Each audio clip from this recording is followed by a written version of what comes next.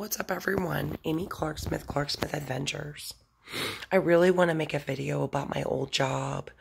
I've been sitting here trying to do it for a while. Usually, I don't even plan my videos. I just do them. But this video is very hard for me because I hated the job itself. I loved all the people that I worked with. So it's hard to say, bad things about it when I loved all the people, but the job itself sucked. It was dangerous. It was dirty. It was exhausting. There would literally be times where I could not even get out of my car when my day was done. I remember I was so tired one time, I fell asleep in the parking lot of my house when I got home. I couldn't even get out of the car. So it's hard for me. I can talk about other places, but this job I've been at for 3 years, animal sheltering, is no joke. Would I ever work in another animal shelter? Hell no. I don't want people to take offense to what I'm saying. I loved everybody. I loved everyone. We had so much fun. There was always laughter and good times, but the job itself sucked. I loved my supervisors, but the job itself sucked.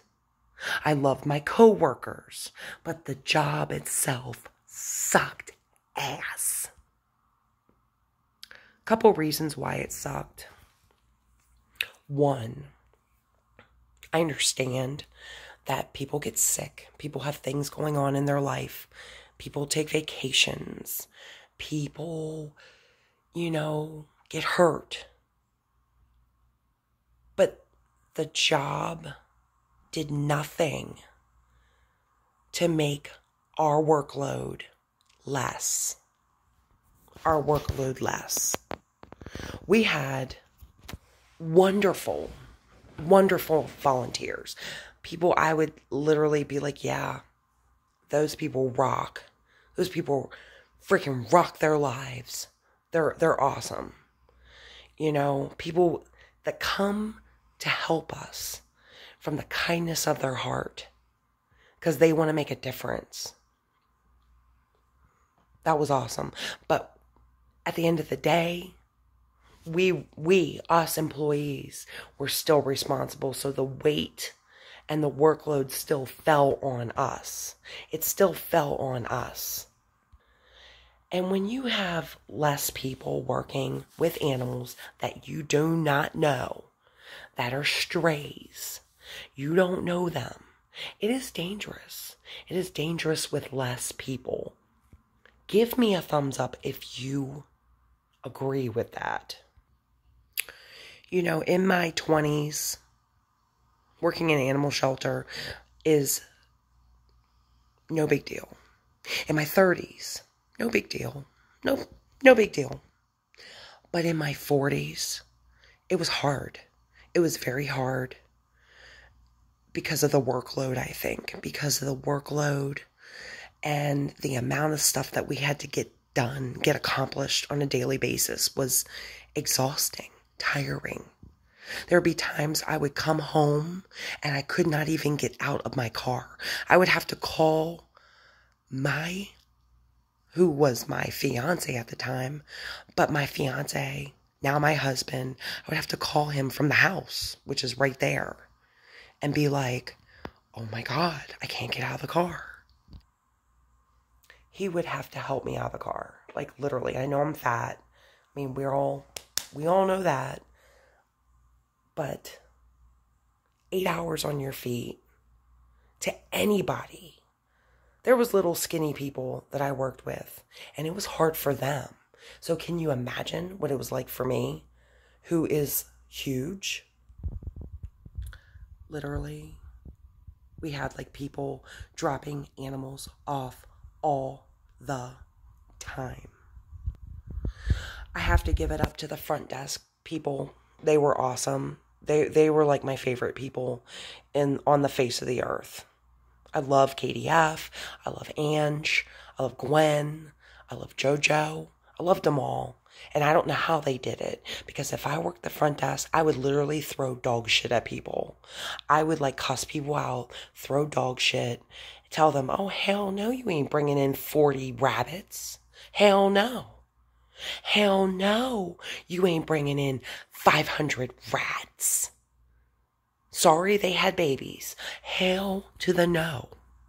That's a problem that I had at Loudoun County, is that they could never tell anybody no. When I worked at Baltimore County, I worked at Baltimore County for years. I mean, I'm talking like 10 years. They used to tell people no all the time. They're like, well, the taxpayers pay your salary. They didn't care. They were like, hell no. Hell no. I even said it to people. There was a girl that one time came in. She was like, yeah, I've got like all these guinea pigs. I can't keep them. We don't adopt them out. Hell no. Take them away. Bye. Go find somebody else. Put them on. Go bye.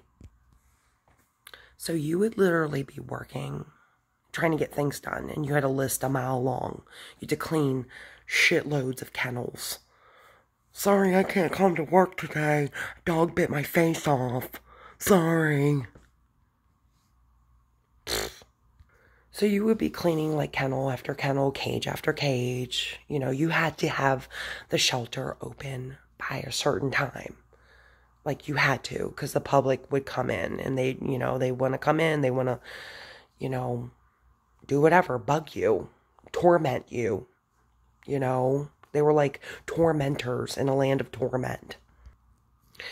And you try to get things done. I mean, I live to a certain standard. You should never leave any cage or kennel a mess. And if you do not need to be working with animals, because that's how disease spreads. So I'd be working and working and working, trying to get these cages, these animals together. And all of a sudden it would be like, Amy Clark Smith, over the damn radio. Do you know how many times I wanted to throw that radio out the window? Do you know how many times I wanted to be like this to the radio? So my attitude would be bad. I'd be like, oh, yeah, what do you want? Like, I'm working. I'm busy. We have like 500 rats coming in the front door because this crackhead lady or whatever she was breeding rats and keeping them in her walls of her house. So we need to get cages for them now. Now, Amy Clark Smith. We need to get cages and they all have to be separated. So you have to go and get 500 cages because they all have to be separated. Dude, I literally wanted to do this when I would get calls like that.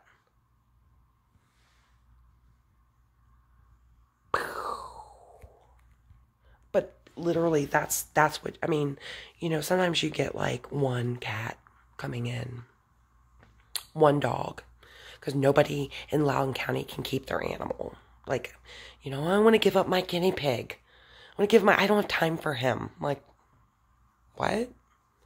It's a guinea pig. Like, give him some food and it doesn't take much. Like, it's a great pet to own. Like, okay. And people that would adopt, like more than half of them would bring the animal back. More than half. Oh, this dog doesn't get along with why'd you take him? Why?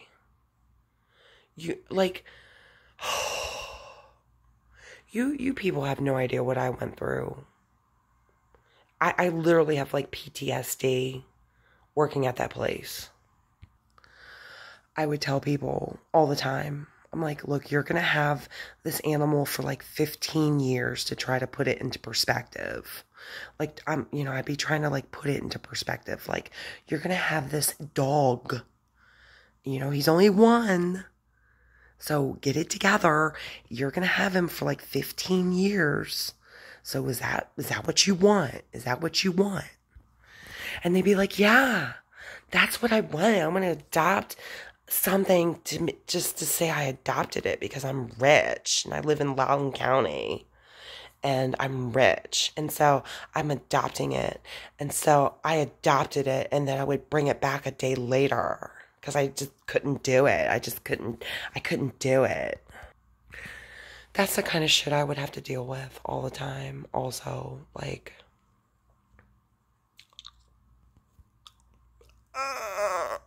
my employees were awesome. My coworkers, whatever. The volunteers were awesome. The coworkers were awesome. I had a lot of help. I honestly say I had a lot of help. I had a lot of people, it was hard for me because I'm so used to doing everything by myself. And it's hard for me to ask for help. I'm a stubborn person. I'm an Italian. It's hard for me to be like, I need help. I need help. So I had to learn to get help from people. And that was the hardest thing about this job because it was like boom, boom, boom, boom, boom. Nonstop, nonstop, nonstop, nonstop, nonstop. I literally would have to just like hide so I could take my lunch. Like I'd have to leave the premises because if I stayed, they would call you. Because there was always something that needed to be done. Or animals coming in, or someone needs to see a cat. Someone wants a barn cat. They want a feral barn cat, and they expect to pet it. Like, I'm like, are you drunk? This cat will tear your face off, and you want to pet it. Well, I just want to see what he's like. Well, you're a loser, because you can't pet feral barn cats. You idiot. Dude, I don't know how many times someone asked me if they could pet a barn cat. Like, it's gonna live in your barn. Because they didn't euthanize feral cats, which was awesome. Awesome. I loved it. But you'd have the goofy public coming in and they wanted to pet a feral barn cat. And I'm like, why? It's gonna live in your barn. Like, it's gonna kill mice. It's going to just chill out. Like, you don't need to pet it. It doesn't like you. It doesn't want to be your friend. We got like 4 cats in a trap. Like, I wish people would just stop trapping cats. Stop it. Stop trapping cats. Like, leave them alone. So there was really good points about the job, and there, but the work itself was like, I wanted to shoot myself every day. I wanted to cry, and I could never cry. I could never cry because I was so compassion fatigued. I could never cry.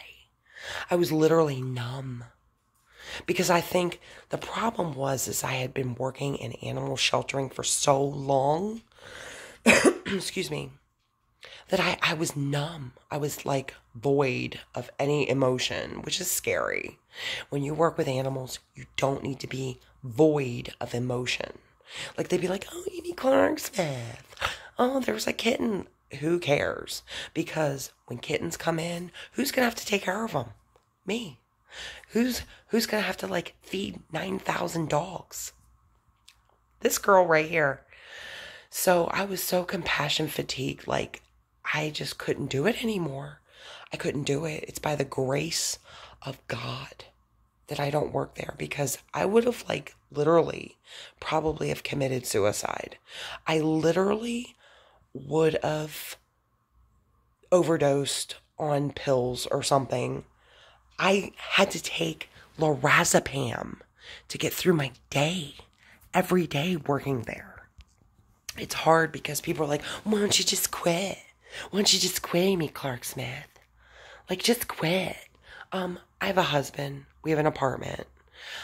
We have bills. I couldn't just quit. First of all, my husband wouldn't let me because he's a workaholic. Second of all, what would I have done? So this opportunity for me to leave came at the right time.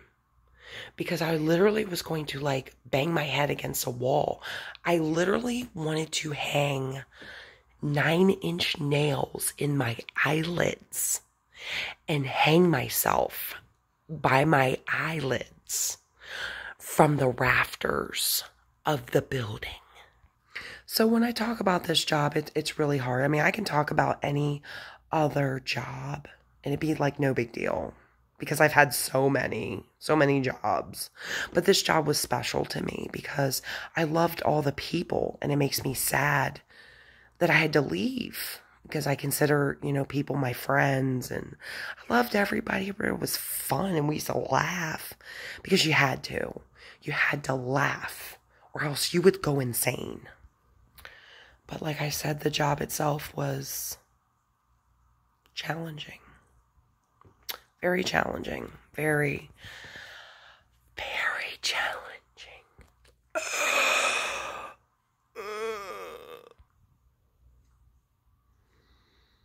If I had to see another rabbit come in the front door, I wanted to shoot myself.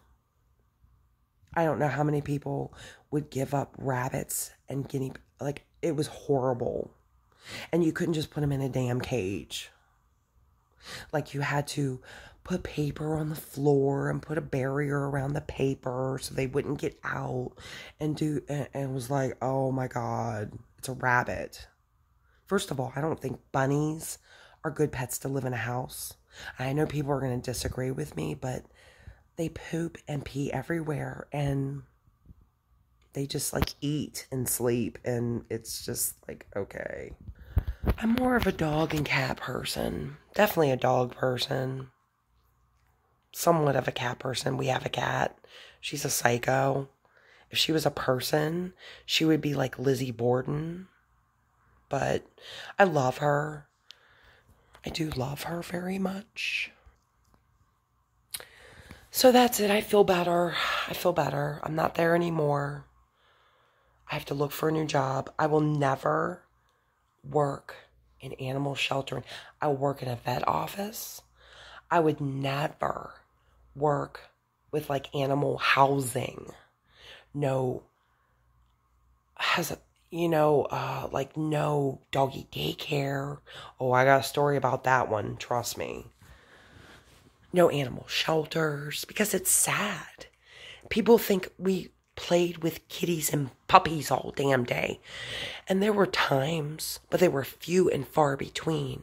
Most of it is poop and blood and scumbag people. The residents of Loudoun County, most of them were very nice. It's some very good people, but most of them were entitled, self-centered, egotistical jerks because Loudoun County is the richest county in America. So people would come in with their little snooty Real Housewives attitude and expect, and I would look people right in their face and be like, no. Or people would come in and expect us to watch their brat kids while they like sauntered around the animal shelter. I'm like, yeah, your child right there cannot climb that counter. Can you like do something about it? Like, hello, people. So it ended. I have not looked for a job. I will look for a job. This was a hard video to make because I don't want anyone to get offended, because I loved everybody I worked with. I was just unhappy working there. I loved the people. I was just unhappy working there. I love supervisors. I was just unhappy working there. So don't get it twisted. I was just unhappy. I was just very unhappy. And now we moved. We moved to Towson, Maryland. I don't know how I feel about this place yet. I lived here 25 years ago. But I was young. And now I'm old. And to live in a place that has nothing but young college student people is weird. It's very weird. Because I feel like I can't relate to anybody. Not that I really miss Hagerstown, because that place sucked. and the neighbors sucked, and people sucked, and it was like the land of the meth addicts. But, you know, I'm here. We're here. I gotta look for a new job. I will never work in an animal shelter ever again. I will never do it. Never. So I definitely know I won't do it, but it's not like I want easier. I just want different. I want different. I want better. Every day I would go to that place and I wanted to like cry. I wanted to kill myself. I would literally wanted to shoot myself. I literally wanted to jump off the building. And I loved everybody. But it's just like, the job was so stressful. You had to do so much. So much. And you got paid good. It wasn't like you were getting paid like shit. We got paid good. But it was like, was the money even really worth it? For all the crap. And I would look at my supervisor and I loved her. I love KDD. But I'm like, there's no way I could do your job. I would tell her that. Because I would literally kill myself. Like, she had to deal with so much shit. She had to deal with so much, like, red tape, political bullcrap. And I don't know how she did it. And big ups to her. And hi Katie. But there's just no way. There's no way I will ever do this kind of work ever again.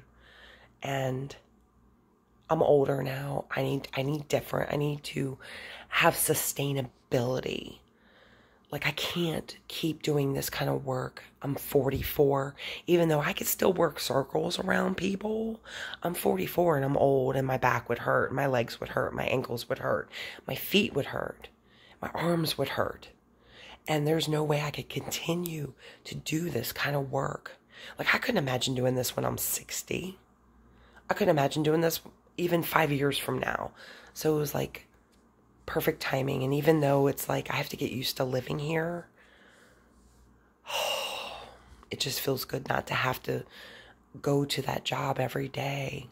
I would literally get physically ill driving to work every day. I had to take lorazepam. I had to take antidepressants. I would literally, like, before I would have to go to work, like, I would be coming up to the job because it took forever. It took forever to get to work every damn day. Even though I took the back ways. Because people were stupid in Virginia driving. They drove like crazy people.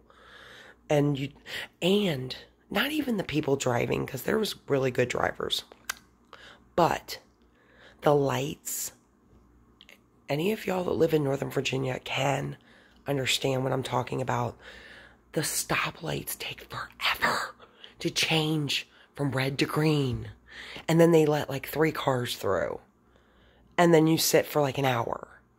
And then they change and they let 3 cars. So it would take me forever to get to work. Ever. And it was miserable. And then the whole time I'm sitting and waiting to get through the damn light, I would think about like all the crap I had to do and all the stress. And this person ain't showing up for work. And this person is sick. And and it would like make me physically ill. It would make me physically ill. And I'm getting like anxious right now, even talking about it. Like, I would have to take a lorazepam to function. And sometimes I would take 2. I would take 2 damn lorazepams to function. And then we had like work drama with Skeeter and Farah. Those are 2 people that I have to make a video about. They're interesting, let me tell you. I'll make a video about them some other time. And we had that whole work drama with them too. And it was just, I'm just glad it's over. And, you know, I'm blessed because now I'm like literally sitting here doing nothing, watching Game of Thrones. A great show. But, and I miss working. And I miss interacting around people, but I don't miss that job itself. I don't miss it. You know, I appreciated it. I was thankful I had it. And I appreciated it, but I don't miss it. because I literally was going insane. I would say that every day. I would say, I'm going insane. This place makes me want to go insane. I have to take a breath after talking about that because I still have nightmares. I would have nightmares about that place. Just, it was like a factory. It was like a factory that just never ended. And it got faster and faster and faster. Like the I Love Lucy episode where she was just like stuffing chocolates in her mouth because she just couldn't keep up. And it was like, that's how you felt. You couldn't breathe. You couldn't keep up.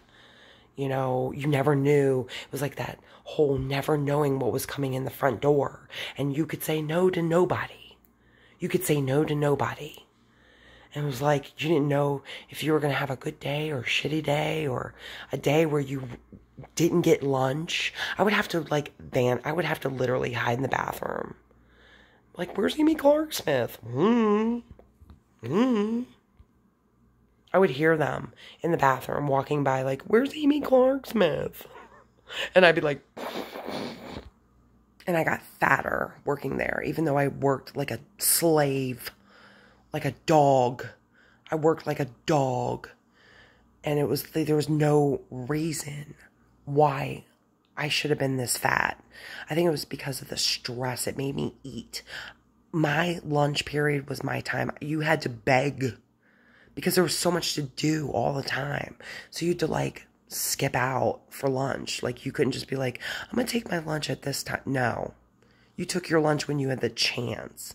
So I would take my lunch and go and hide somewhere for a good half an hour. And go to Chick-fil-A, go to Mod Pizza, go to Starbucks, and get big venti frappuccinos. Because I couldn't function, because that job made you want to shoot yourself. So that was it. That's it.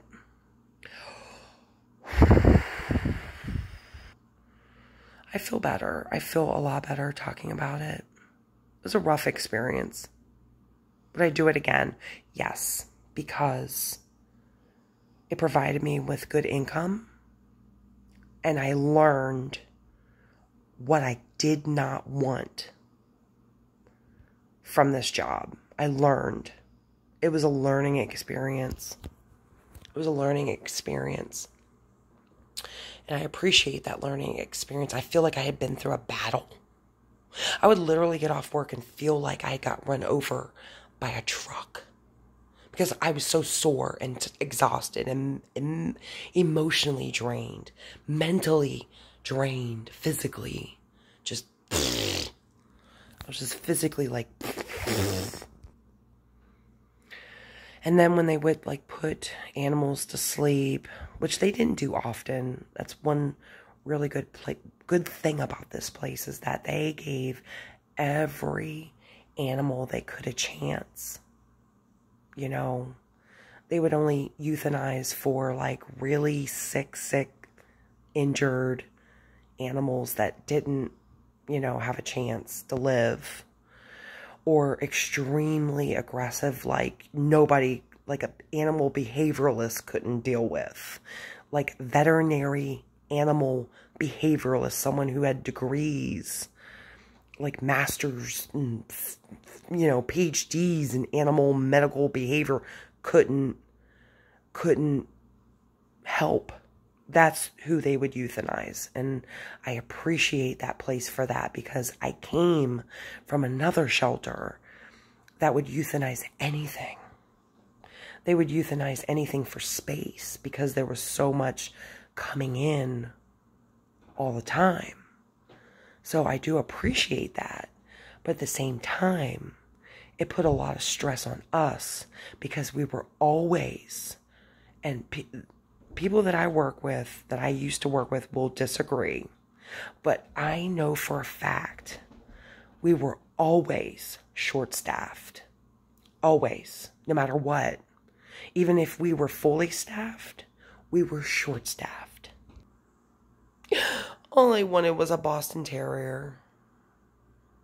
And none ever came in. And the only one that came in was one time in 3 years. And it had an owner. So that was it. I had to clean like literally 50,000 dogs in like 2 hours. And just, it was just, a learning experience. Definitely a learning experience. I want more for myself. I want more money, even though this place paid really good. I want more money. I want more freedom. I want more freedom in what I'm doing in a career. Like I always felt trapped there. Like, gotta go to work. Can't go to lunch because this person's at lunch. Can't take off because this person's sick, or this person is hurt, or this. It was too much sometimes. It was just too much. Gotta work every holiday. Gotta work every effing Christmas. Gotta work every effing Easter. I refuse to work Easter. I would work Christmas before I would work Easter. Because at that place, Christmas, you were off. I mean, Christmas, let me explain this. At Christmas time, you work Christmas, but we were closed to the public. So all you did was have to come in and work, and you go home. And you're by yourself, so who cares, right? Easter. Loudoun County did not look at Easter as a holiday. So you were scheduled to work. Let me tell you something. I ain't working no damn Easter. Jesus died that day, okay? I'm a Christian. I ain't working no damn Easter, okay? And we were open to the public. You know, every lunatic would come in that day. Easter was horrible. They'll say, no, it wasn't bad. No, Easter sucked ass, okay? Working Easter wanted to make you literally shoot yourself or whatever. It literally wanted to make you like just... So I worked one Easter in those 3 years, and the other times I was, no. I ain't working Easter. No. I'll work Christmas. I'll work New Year's. I'll work whatever holiday, Thanksgiving. I didn't care. I ain't working no damn Easter. Well, I think I've rambled on enough. Thank you for listening to me. If you like this video, give me a thumbs up. If you don't like it, it is your American freedom to give me a thumbs down. Who cares? I don't care. Whatever. Give me a thumbs down. I don't care. Give me 5,000 thumbs downs. Like, who cares? Whatever. Or give me a thumbs up. Or subscribe. Or don't. I just wanted to get that out. It had been building up inside of me for a while. You know, I don't have any animosity towards that job. I loved all the people. Oh my God, I loved everybody. They didn't give some of the employees enough credit. You know, those people that I worked with and the volunteers went far above and beyond for that place. And it was just a lot. It was a lot dealing with Loudoun County residents. It was a lot dealing with non-Loudoun County residents. It was a lot. It was a lot. And you have to be tough if you want to work in an animal shelter. You can't be a sissy. You can't be a crybaby. You have to be tough. You have to be tough. And you have to have thin, like, thick skin. Like, yeah. Is that it? I don't know. You have to have thick skin. You have to let things just... because it will get to you. And eventually it will get to you. And I never thought. I thought when in my 20s, animal sheltering is going to be my career. This is what I'm going to do. This is what I'm going to do all my life. I thought that. And I was wrong because it gets to you. It might take a year. It might take 5 years. It might take 10 years. For me, it took 20 years to get to that point, but it gets to you. After a while, you're like, I just can't do this anymore. I said that every day for almost a year before I ended the job. I said, I just can't do this anymore. I would tell my husband, I said, I can't do this anymore. And it's like kind of a blessing that he got this position, even though he is Mr. GM. It's a blessing that he got this position, because I literally would have gone insane. I literally, if I would have stayed there, you would have had to have checked me into a facility for insane people, because something would, I would literally would have gone insane. Thank you for listening, everyone. Hope you like this video. To all my old co-workers, I love you. I miss you. Call me anytime. Call me anytime. I miss you, Jackie. I miss you, Hannah. I miss you, KDF. I miss you, Jill. I miss you, Regan. I miss you.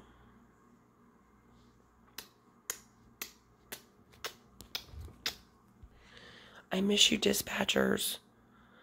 I miss you, animal control officers. I miss you, supervisors. I miss you, people. To all the people. I miss the people. I miss you, Ange. I miss you, other Ange. I miss you, other Ange. There's like 3 of them. I miss you, Danielle. I miss you, Amelia. I miss you, Donna. I miss everybody. I miss you, Amy. I miss you, Kate. I'm trying not to like leave people out. I just miss everyone, okay? I miss you all. So, and I will talk to you later. Clark Smith Adventures. Good night.